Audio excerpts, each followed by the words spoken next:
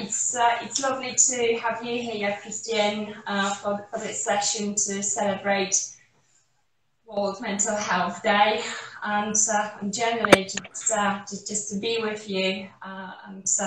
You've got such beautiful energy and so much experience that talking to you so far, I've already felt like, you know, we learned a lot, and it would be great if we could share that with everybody else today. Great. No, I'm very excited to be here, and it's as you say, doing this on World Mental Health, and I think we were going to talk about anxiety, which I know a lot of children suffer from it, and I know a lot of parents are very worried about their children.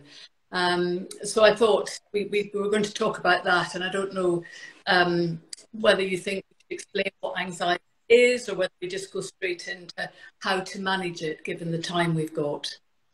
Oh, I think, you know, if we just set the ground with just like, you know, exchanging our views on what anxiety is and how it manifests itself, either for children or for teenagers, or generally within the family, or even affecting the adults, I think that would be really helpful. Right, great. So, well, I mean, anxiety, I think we tend to think of anxiety as a bad thing. I'm not sure if you'd agree, but it's such a common thing, and we all have a degree of it, don't we? Everyone suffers from anxiety at some point. So I think one of the starting point is to realise that anxiety is quite normal, to kind of normalise it a little bit. Yeah, totally agree. And well, I get anxious. I know my boys get anxious, and actually that whole stigma around it, that you're supposed to be that superhero, you should not be anxious or worried about anything. That's just something that can be worrying development. But at the same time, as you say, when you name it, so it's almost like name the dragon. You cannot fight something if you don't know what it is. But then if you know that those butterflies, or, you know, other ways that anxiety manifests itself, you can kind of process that and work through that. Exactly. I think that's it. I think you've hit the name. Getting children to recognize signs of anxiety in their body, or, you know, their heart beating faster, their breath, out of breath, getting breathless. I think that's a really good starting point, because if you don't, as you say, recognise it, you can't sort of use skills to manage it. So I think that's a really good point. And I think, you know, there's lots of, some children and some adults are more prone to anxiety. I think many adults learn coping strategies, but it can be triggered by stressful events such as moving house, you know, issues at school, exams, bullying. There's also a bereavement, all sorts of things can trigger anxiety, but it's making sure that you help children to recognise it and to find a way to manage it. I think that's the key thing. It's learning skills. And I also think avoidance can be good in the short term, but that's one of the key things that actually maintains anxiety and can help it to, or can make it worse. So I think that's important.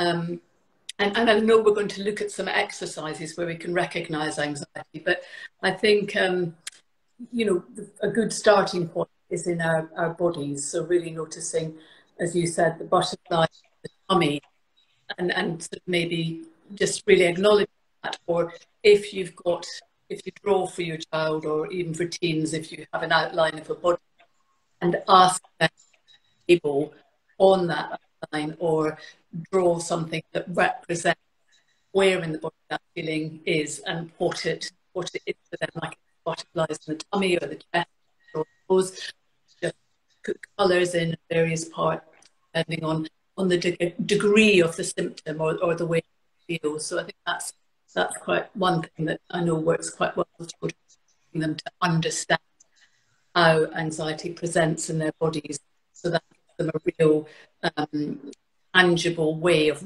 recognising that anxiety is present. Yeah, the other thing is also not to let that state to be prolonged, and not to make it something that is chronic and it's unmanaged. So that's what I liked in one of our conversations when you say just check in on your own mental health. So it's a constant process of doing that. It's not that you're good now and you are good forever. It's almost like, you know, check in, check out, check in, check out. And especially in relation to children, we very often face situations when our children say, Freddie does say that as well. Oh, I can't go to school. I've got butterflies in my stomach, or, you know, I'm not feeling well. And for me, it's always a thought, what is there behind? Well, obviously he may be unwell, but is there something happening at school that he's feeling anxious, he tries to avoid and like withdraw from the situation? And then by, well, first of all, trying to find out the physical reason for that anxiety, so what causes that, as you said earlier, moving house, bereavement, bullying at school.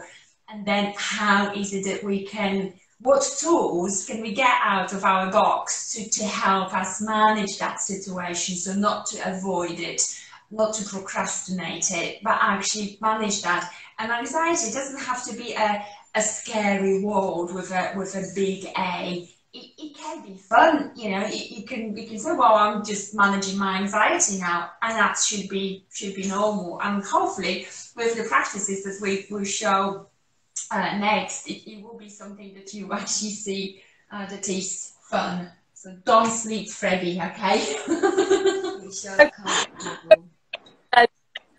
in our box, actually, we're putting a couple of breathing ways we're going to do those in a minute. But one thing that actually for children as well is to make some literally an anxiety box. So maybe a old cardboard box, and put things in there that children know that they like and that they can know that help to soothe them. So like a self-soothe box. Maybe have your favourite toy or pictures of a favourite place, or you can have some nice room spray or a colouring book, anything that you know helps you to calm down as a child. And recognising, Freddie, what helps you to calm down? Is there one thing when you're anxious that helps you? Yes. Well, what about the tea you drink? Does that help? A nice tea with honey in it? You were drinking that last time we spoke. Yes. So that's soothing. So it's things like that. I think if we have things that we know we can go to the minute we recognise those symptoms of anxiety, as well as these great techniques that we're going to show you. So I don't know if you want to start, Jo, and then do take care. Yeah, so it's those little routines that make us feel better. But at home, what we try to practice, a couple of things that when you feel down or anxious, we try to practice lying down next to the wall with our legs up, and maybe just quickly show that. We've got those pillows. We simply lie down with our bottoms as close to the wall as possible, and then just with our legs raised up against the wall, we let the parasympathetic nervous system take over control and tell our brain that it's time to unwind. And obviously it will not happen within 30 seconds. But if you lie down like this for 5-10 minutes, for as long as you feel it's comfortable, then you'll notice the difference. That your body is just reacting differently. Your belly muscles. So that's one that we do quite often. And the other one is child's pose. So we just lie down on the mat with our head between our legs, and lie down, trying to feel safe and comfortable, like you would have felt when you were in your mom's womb. And I actually have a confession to make. One day when I walked into Freddie's bedroom, I found him like that. So I said, "Poor Freddie, what are you doing?" And he says, "Well, I feel a little bit uneasy about," and I can't remember what it was. It was something at school, and I'm worried about it. So I thought I'd just lie down like this and rest until I gather that internal strength. Well, he didn't use this word, but No, it was literally like that, and you can see how. So what you said about soothing, well, not rituals, but things that you do. So I also try to introduce those physical movements for the boys, so they actually recognise that it is helpful in certain situations to do just that. Great. No, I think that's a good child's pose, as we know that in yoga, is such a soothing pose, isn't it? And sort of come inside and it's very relaxing, isn't it? And relaxes tension in the back and the shoulders. Yeah. You obviously get up. Another one, when we were talking about check-in, sometimes a good way with children and adults too is to, you know, if I'm starting a new mindfulness group, I would ask people to check in with their weather. They might not expose their feelings straight off, but they might be happy to relate it. Like if I give them an example, if you're feeling great, you might be sunny. So if you're feeling really happy, you might be sunny. If you're feeling a bit foggy or tired, you might be cloudy. You might be both of those things, feel lots of things at once.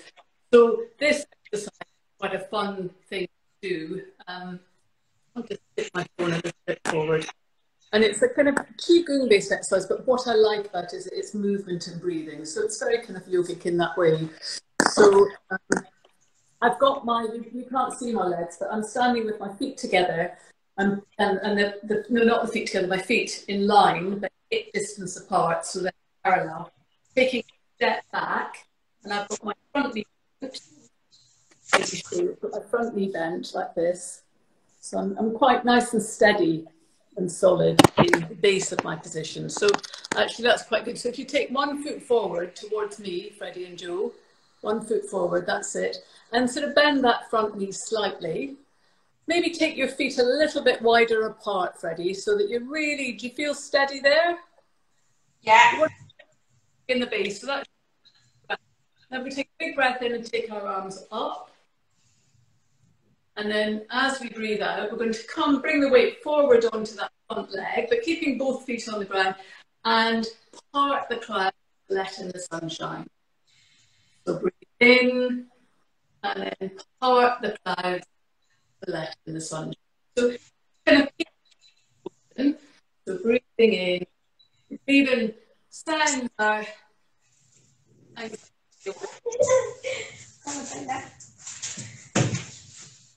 you're my sunshine, Freddie.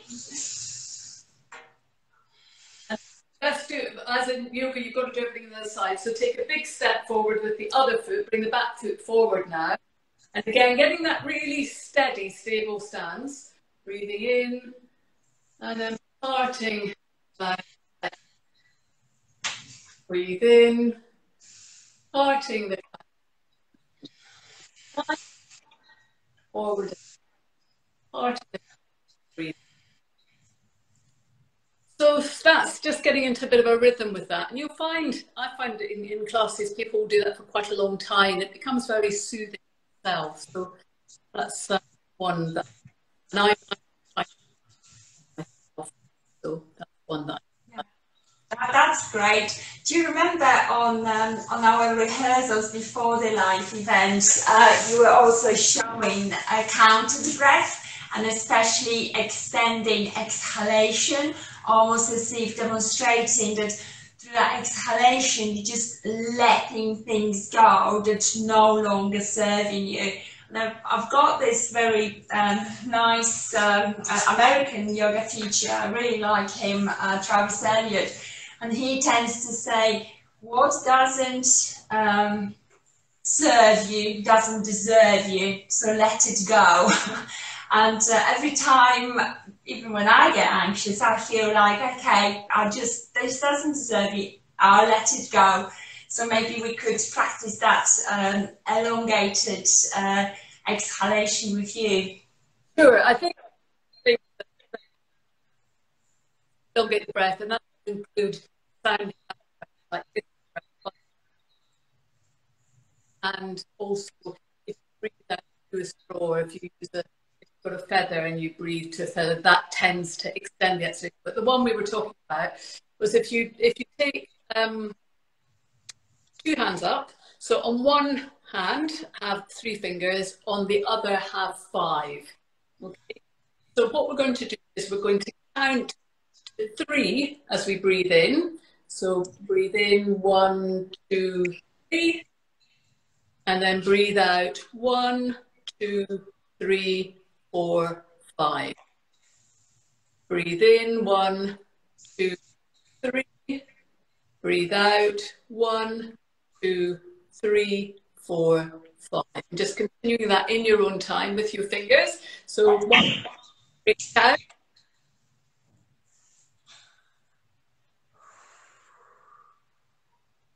So again, 1, 2, 3, 1, 2, 3, 4, 5.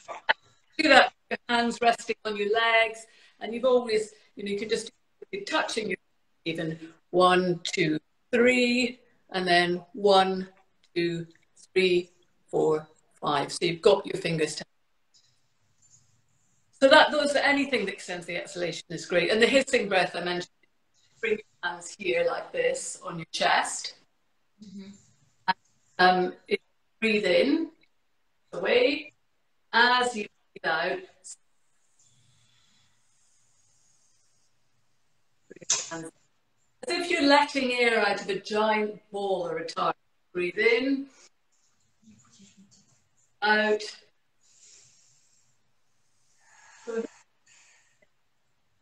So breathe in.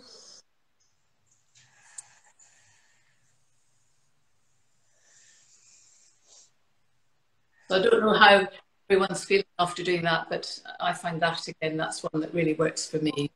For breathing, we also have balloons here. So that's another thing that I showed the boys a little while ago. Lie down on the balloon on your belly and then just literally watch the movement of the balloon, how it moves up and down. So that also can help to put your balloon on the belly, Freddie. Helps to notice your breath and the breath only, rather than focus your attention on everything else that is around you. So you can gently just hold that balloon and breathe in, push your belly up, and balloon moves up, and then breathe out, Freddie, and balloon descends, and again breathe in, balloon marches up, and breathe out, it goes down. And I've also noticed that if you do that for maybe 3, 4, 5 minutes, and that attention is just focused on the balloon, you're almost tricking your mind to not to think about anything else, just that one thing. And with balloons especially, they're just so joyful. You can see those streaks of and then connect that with breath. It can be something that the kids may want to do, as well as teens, to kind of focus attention on something different than the thoughts that are growing in your mind. That's great. Hopefully that's giving people a little bit of an idea of what anxiety is, and not that it's a natural thing, and also a few tips on ways to deal with it. So I'm sure you post things on your feed. I put quite a lot of things up that are helpful for breathing techniques and cover a lot of those things in my courses. So if anyone wants to find out more, just follow me on Instagram.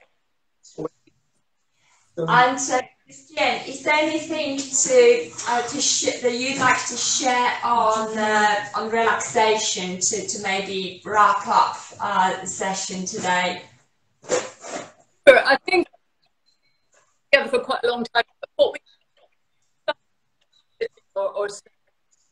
so maybe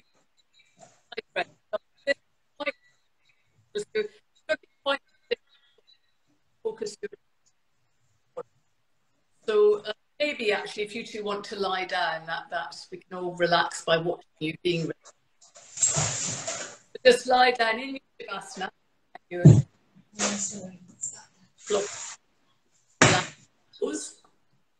And just let your body become very heavy And what we're going to do is we're going to go through various parts of the body, and you can almost imagine that you've got a little butterfly landing on each part.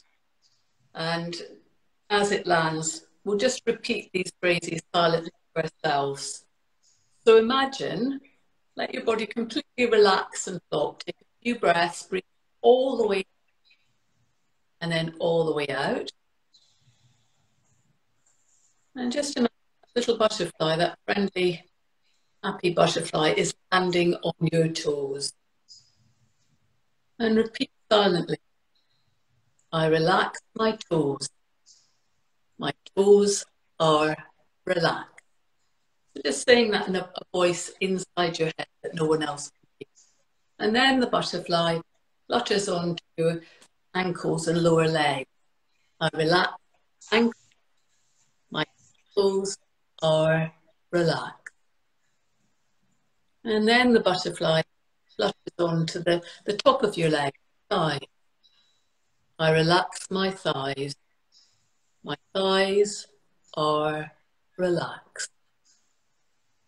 The butterfly lands on your hips.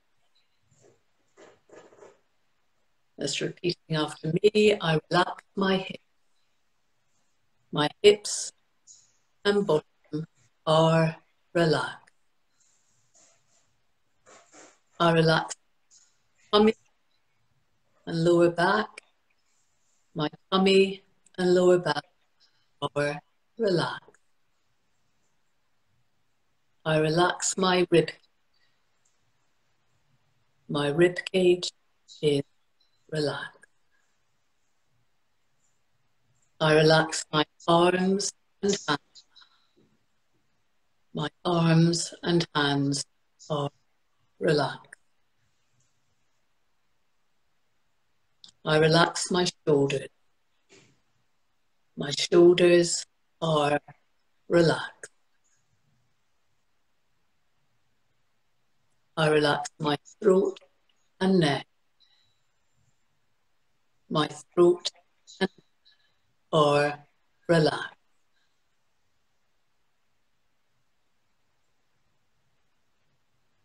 I relax my face. My face is relaxed.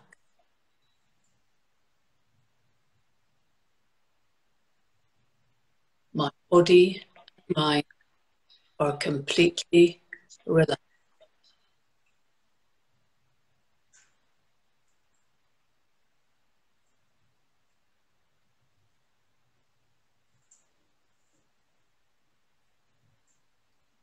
And then just very gently wriggling your toes and slowly up. And you might want to just check in with how you're feeling after that. Any sensations? That's beautiful. Thank you so much, Christiane. I feel like I'm ready for bed. I'm not sure about you. You play with those balloons for a bit longer, will you? I love how to juggle them. Yeah. But it was fantastic, and you can, when you say about that butterfly, I think it's just particular effect, because you almost feel like that gentle touch on the parts of your body, and it's almost like a magic wand, that tension disappears, and that's another one, holding tension in your body. I need to remind myself and relax your shoulders, and then I find my shoulders literally by my ears all the time. But thank you so much, Christiane, for sharing all of that. Really, really appreciate that. We will practice some of those from tonight, well, actually maybe tomorrow, because we feel beautifully relaxed now. So thank you. Thank you to everybody who listened to us tonight. I hope you found it useful and you will help your families. And we'll see you soon at the next session in November. Thank you again, Christiane. Goodbye. Cheers.